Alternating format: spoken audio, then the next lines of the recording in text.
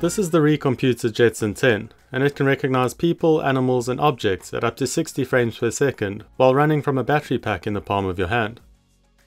The reComputer Jetson-10 is a new product line from Seed Studios that consists of a palm-sized aluminium case that houses a passively cooled NVIDIA Jetson module.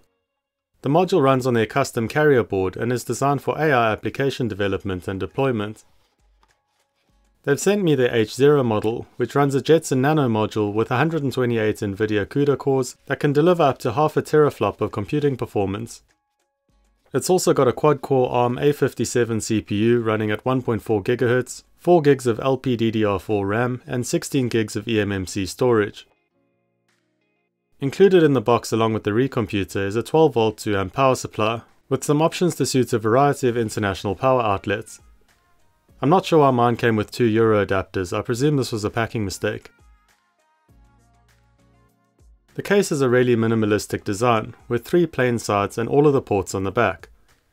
On the bottom it's got ventilation holes around the edges and mounting points so that it can be mounted onto a wall for deployment.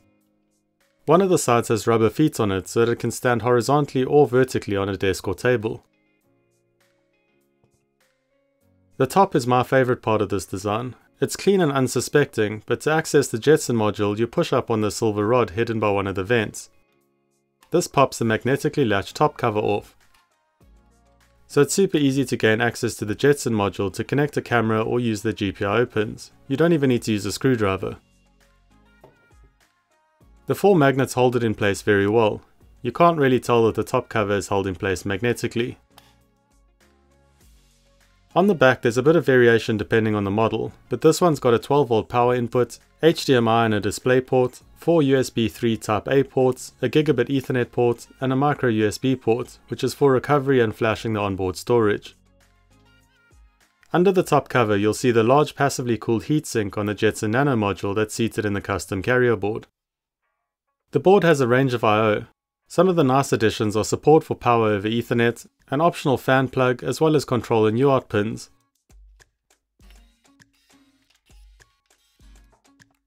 If we take the carrier board out of the case, you can get to the bottom, where there's an M.2 M key slot and an optional battery to power the real-time clock module.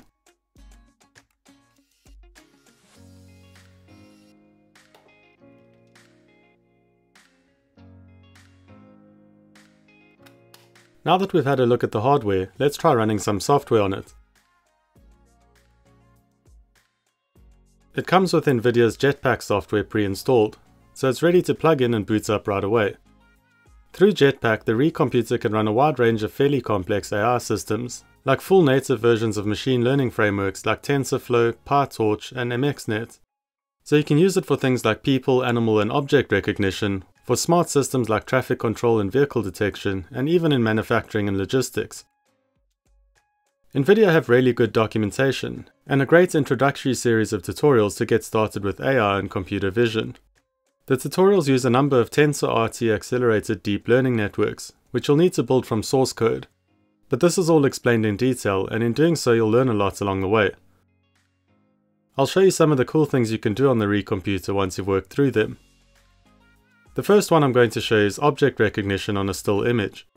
So you send a network called ImageNet a still image, and it'll then use TensorRT and the ImageNet class to recognize the object in the image.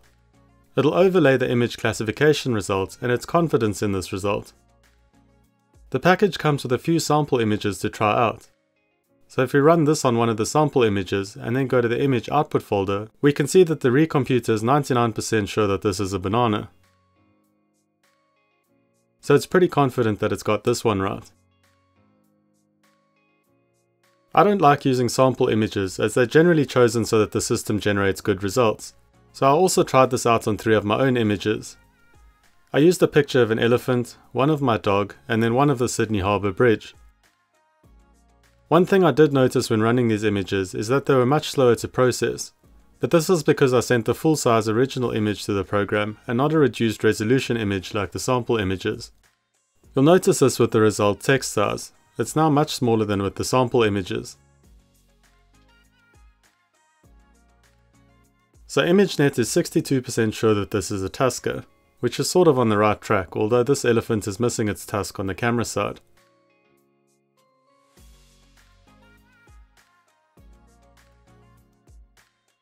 It's also 56% sure that my dog is a toy poodle.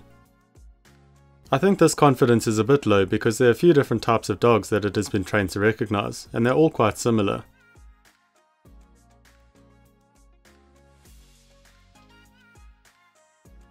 And finally, it's 73% sure that this is a steel arch bridge.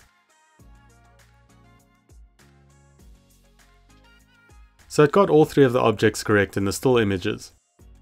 We can also pass the program a saved video or a live video stream, and it'll do the same thing in real time.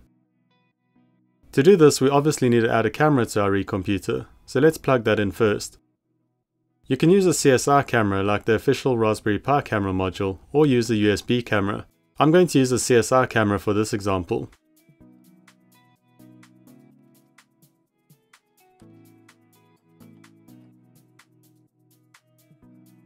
So if we try this out on different objects on my desk, you can see that we're getting an ImageNet overlay telling us what objects have been detected in the image, as well as their certainty. So it's 98% sure that this is a teapot.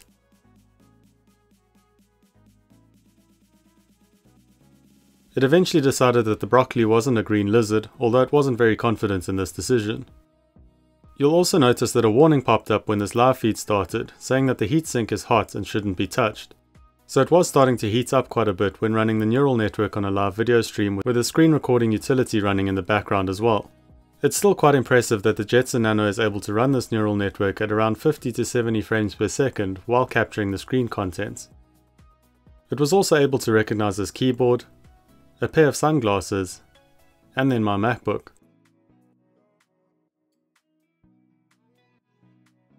It's quite interesting to scroll through the terminal after you've run the network, as you can see some information on the confidence levels of some objects that the network thought were most likely for each sample frame. It also tells you which was the overall best fit decision. To actually use this information in a project, there's a network called DetectNet that'll give you the location and size of the object as well. So with this information you could then build something like a robot car that follows certain objects, like your dog or cat. Or you could build a counter that keeps track of birds or certain types of wildlife visiting your garden. The next network that I had some fun with is one that does pose estimation on people or just their hands, and this is called PoseNet. This neural network estimates the position of joints or body parts and can again be run on still images, videos, or a live camera feed.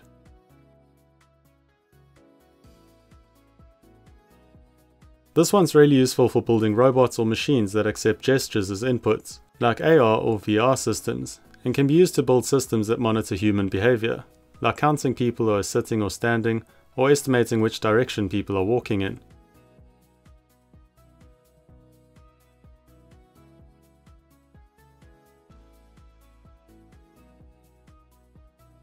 So these are just some of the basic computer vision systems that you can run on the reComputer, but they should give you a good idea of the capability of the system. The last thing I wanted to have a look at is the power consumption. The reComputer comes with a 2 amp power adapter, which you'd use if you have it plugged into a permanent or non-portable setup. Running from the power adapter with its standard configuration, it uses around 2 to 3 watts when it's running idle on the desktop. This jumps up to 8 to 10 watts when running one of the object recognition models I've showed you previously.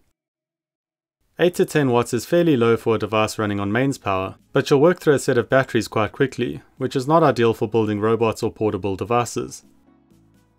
So JetPack has a settings option which allows you to switch the Jetson module to a 5 watt low power mode.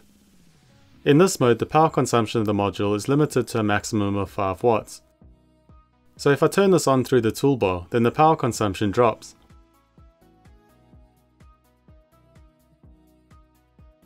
Mine dropped to around 6 watts. This is probably higher than the 5 watts because I've got a keyboard, mouse and flash drive all plugged into it. You may have noticed that the frames per second also dropped with the reduction in power.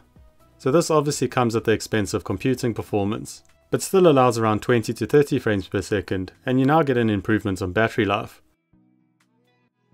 So depending on the project, this might be a suitable option for your application. Overall, I think this is a great device to get started with computer vision and neural networks. It's a neat and ready to run solution that would look right at home on your desk, but still has the versatility to be used in an actual project. NVIDIA's documentation also makes it really easy to learn, even if you're a complete beginner. Check out Seed Studio's product page if you'd like to get your own reComputer Jetson-10. I'll leave a link to it in the video description. Let me know what you think of the reComputer in the comments section below, and let me know if there's any computer vision projects that you'd like to see me try out with it. Thanks for watching. Please remember to like this video if you enjoyed it, and subscribe for more tech and electronics projects, tutorials and reviews.